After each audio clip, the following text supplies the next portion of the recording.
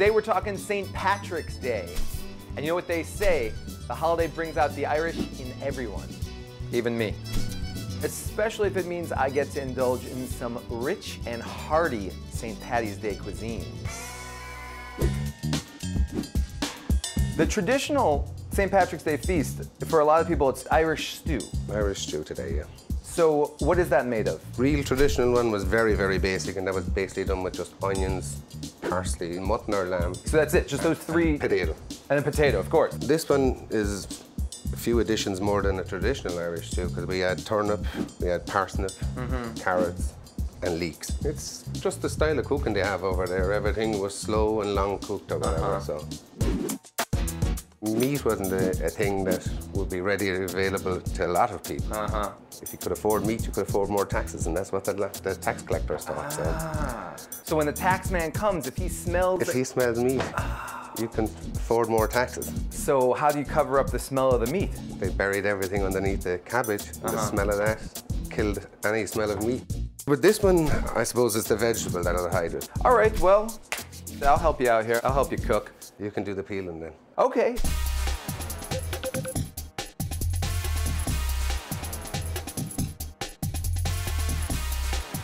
Onions weren't introduced to Ireland until the ancient Romans came.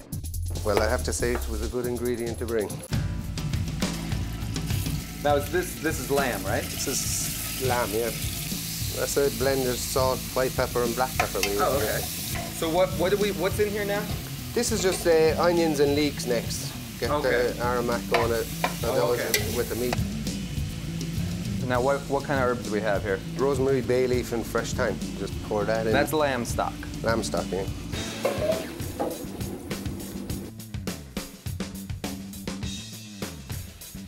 Now we're going to bring this to the boil and simmer it after that, and then we're going to add potato right near the end.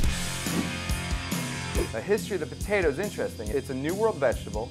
The Incas cultivated it in South America. It didn't come to Ireland. I can't imagine Ireland without potatoes, but there was for thousands of years in Ireland without potatoes. Sir Walter Raleigh brought it in the 16th century. And before that, the Irish thought that the potato was poisonous. Wouldn't eat it. Wouldn't eat it. So that's changed somewhere along the line.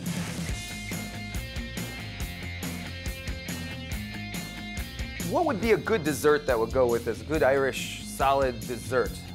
Or fill this fat belly? Baked apple. A baked apple? Baked apple with custard.